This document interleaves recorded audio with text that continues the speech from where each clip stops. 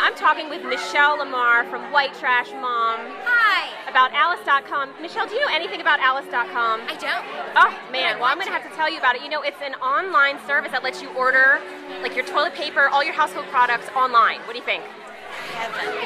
That is heaven. All right, so tell me. Who wants to buy toilet paper? Who cares? Well, but here's the thing, though, Michelle. I get it done. Order it online. Bring it to my house. Well, that's what Alice does.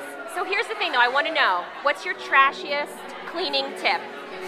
Okay, there's many. Okay, give me the best one. Okay. Really, the best one, I think, is the fact that I have a hall closet that is empty except for stuff that I pile in there when people come over. That is honest to God true. It is empty except for, like, the panic before the company gets there. That's awesome. All right, so I have a couple questions for you. Okay, Yes. You ready?